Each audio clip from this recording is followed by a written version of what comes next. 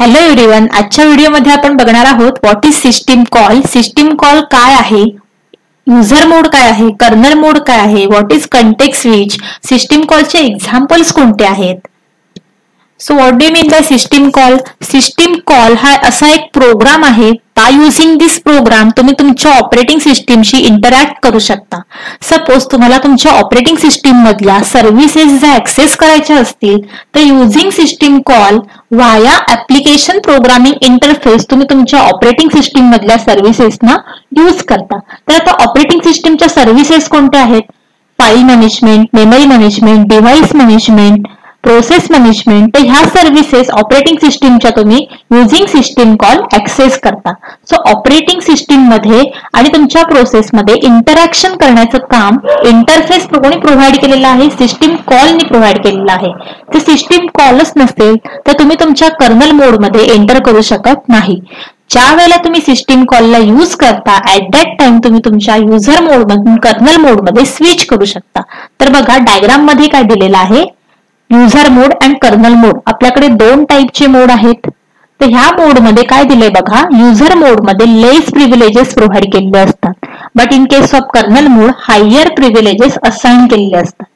जर युजर मोडमध्ये जर एखादी प्रोसिजर, एखादी प्रोसेस जर तुमची फेल झाली तर तुमची कंप्लीट सिस्टीम डॅमेज होत नाही.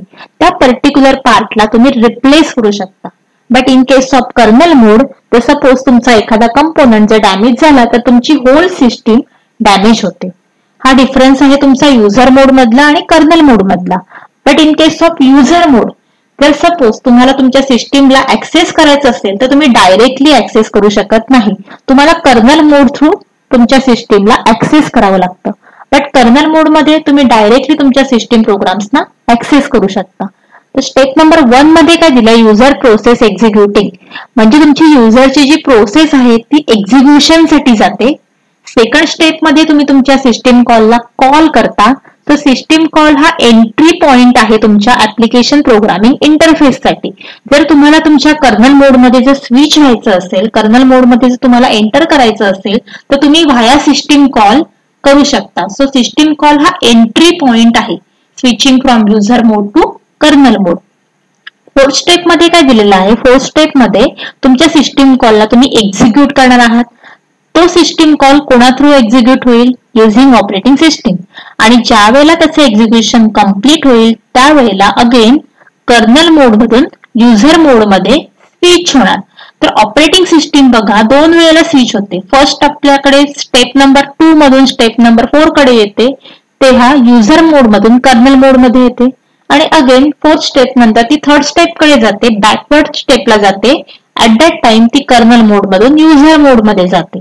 तर ह्या कन्सेप्टला काय म्हणतात, context switch. So what do mean by context switch, switching from user mode to kernel mode and kernel mode to user मोड.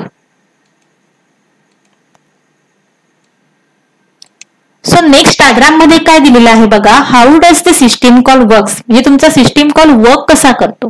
तर आपल्याकडे दोन टाईपचे मोड आहेत, एक आहे युजर मोड आणि सेकंड आहे कर्नल मोड. तर युजर मोड मध्ये आपल्याकडे युजरचे प्रोग्राम स्टोअर केलेले असतात आणि कर्नल मोड मध्ये तुमच्या सिस्टीम कॉलची डेफिनेशन असते. तर ह्या प्रोग्राम मध्ये आपण एक फंक्शन कॉल केले, that is called age printf function. तर ह्या प्रिंटएफ फंक्शन मध्ये तुम्ही ग्रीटिंग ह्या स्ट्रिंगला प्रिंट करताय. ज्या वेळेला प्रिंटएफ फंक्शन कॉल होईल त्यावेळेला तुमचा जो कंट्रोल आहे तो युजर मोड कडून कर्नल मोड कडे स्विच केला जाईल. ओके, सो युजर मोड कडून ज्या वेळेला तुम्ही कर्नल मोड कडे स्विच कराल ऍट दॅट टाइम तुमचं प्रिंटएफ फंक्शन नसणार आहे. तर तुमच्या फंक्शनचं नाव काय असणार आहे, right function. These R the standard library function. So right system call ज्या वेळेला कम्प्लिटली एक्झिक्यूट होईल ऍट दॅट टाइम तुम्ही अगेन तुमच्या कर्नल मोड मधून युजर मोड कडे स्विच करणार आहात आणि तुमच्या स्क्रीनवरती तुमचा आउटपुट डिस्प्ले होईल, ग्रीटिंग्स. नेक्स्ट डायग्राम मध्ये बघा काय दाखवलेलं आहे की तुमचा ओपन सिस्टीम कॉल वर्क्स कसा करतो. तर आपल्याकडे दोन टाईपचे मोड अवेलेबल असतात, युजर मोड आणि कर्नल मोड. तर युजर मोड आणि कर्नल मोडच्या मध्ये आहे तुमचा सिस्टीम कॉल इंटरफेस. जर तुम्हाला तुमच्या सिस्टीम कॉलच्या इम्प्लिमेंटेशनला जर कॉल करायचं असेल तर तुम्ही युजर मोड मधून कर्नल मोड मध्ये स्विच होता. तर ह्या डायग्राम मध्ये बघा एक युजर ऍप्लिकेशन आहे. तर ह्या युजरच्या ऍप्लिकेशन मध्ये आपण ओपन फंक्शन कॉल केलेला आहे.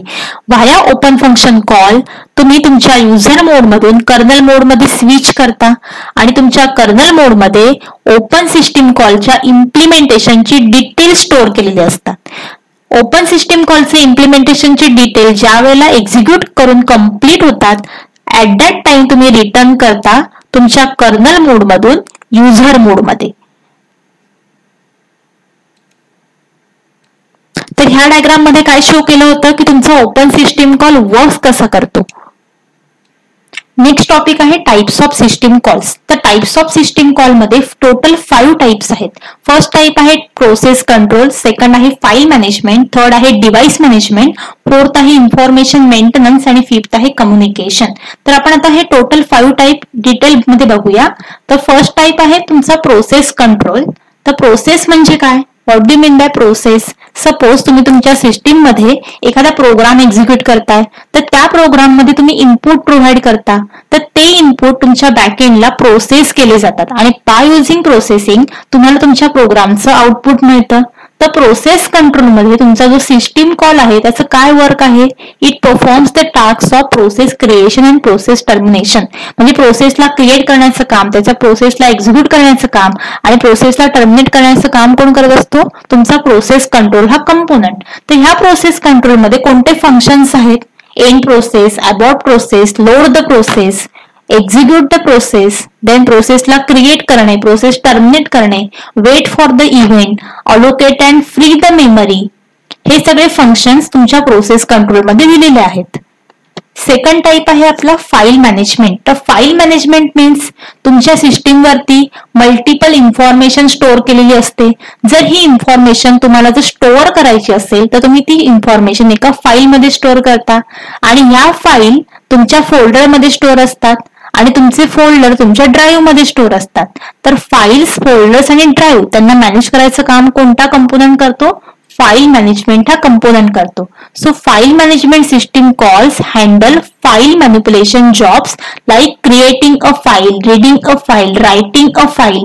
फाईल मॅनिप्युलेशन मीन्स सपोज तुम्ही एखादी फाईल क्रिएट केलीत तर त्या फाईलला तुम्ही समजा मॉडिफाय केलं, एखाद्या फाईलवरचा डेटा तुम्ही रिराईट केला तर ह्या कन्सेप्टला काय म्हणतात, फाईल मॅनिप्युलेशन. म्हणजे तुम्ही त्या फाईलमध्ये काहीतरी चेंजेस करता. So creating file, reading file, writing file, deleting file, opening file, closing file, read write position, ह्या सगळ्या ऑपरेशन्सना आपण कशामध्ये कन्सिडर करतो, फाईल मॅनेजमेंट या कन्सेप्ट मध्ये कन्सिडर करतो. सो फंक्शन्स मध्ये काय आहे, create file, delete file, open and close file, read file, right file, रिपोझिशन म्हणजे आपण एका पोझिशन कडून दुसऱ्या पोझिशन कडे स्विच करतो, gate attribute, set attribute.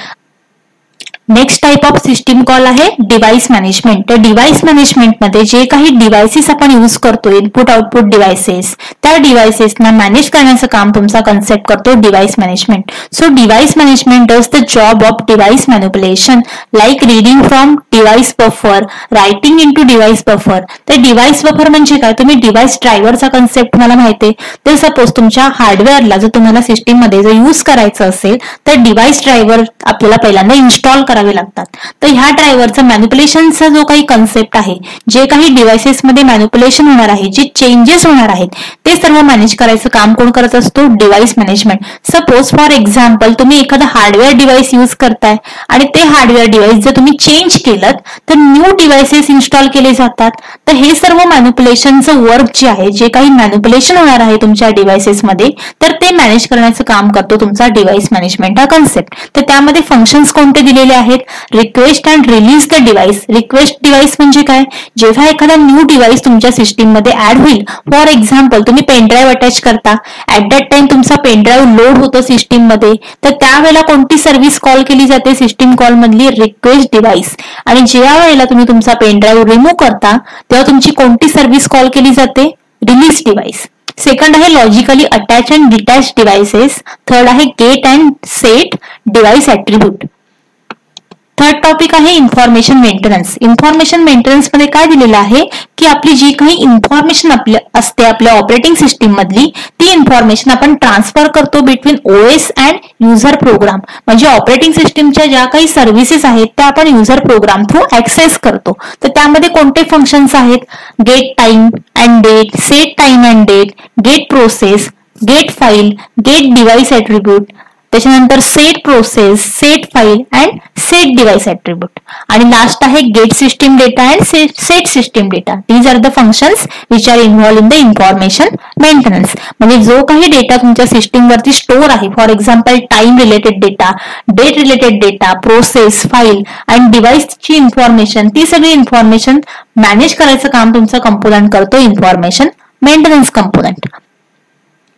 Next topic आहे communication. So what do mean by communication? This type of system calls R specially use for inter process communication. What is inter process communication?